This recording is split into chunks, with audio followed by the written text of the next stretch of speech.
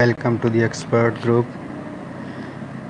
In the previous lecture, we discussed about the testing of diodes and how we can use the digital multimeter to verify the serviceability of the diode, and if the indication or marking of anode and cathode has been omitted from the diode, then how we can check it that which terminal of the diode is cathode and which is the anode.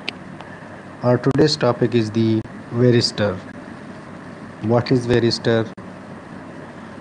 These are the metal oxide varistors, also called MOV, is a semiconductor resistor made of zinc oxide semiconductor crystals. When the voltage across this resistor reaches to a very high voltage level that are called the breakdown voltages, it changes from being a resistor to a very good conductor.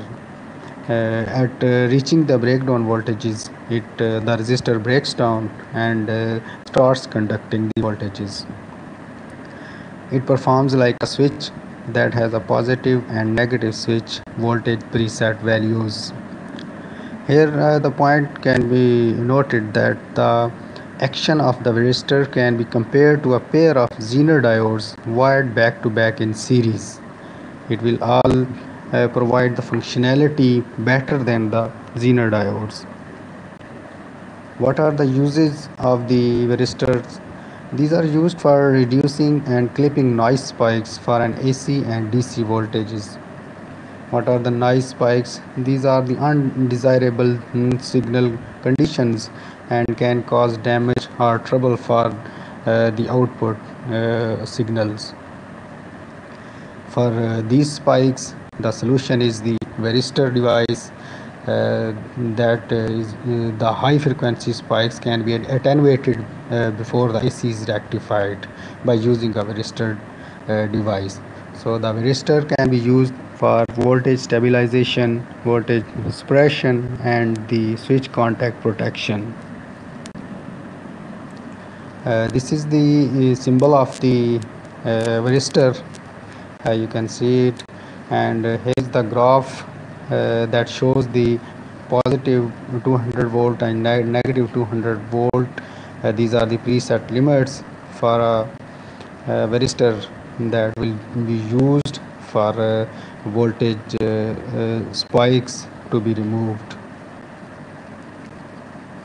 This is the typical circuit of the varistor that consists of a transformer, and this is the varistor is fitted, and the varistor is normally connected across the secondary of the transformer, and normal voltages has a very high resistance and takes a very small current.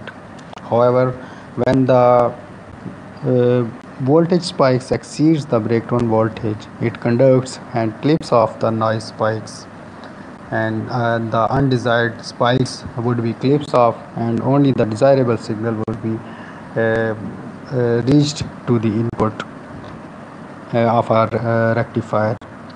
And the varistor switch is extremely fast. It's very fast speed as compared to the Zener diodes, which were comparatively very slow switching. So this principle of the varistor structure can also be used for switch contact protection. Here you can see a waveform that has undesirable spikes, and which must not reach the input of rectifier or any input signal. So by using a varistor, this is the varistor positive breakdown voltages, and here the preset value of the negative breakdown voltages, and at the output these spikes would be clipped off by the varistor, and only a desired amount of voltages waveform would be reached at the output of the varistor. This is all about the varistor. Hope you liked it, and for more videos about the electronic circuits, subscribe our channel and share it. Thank you very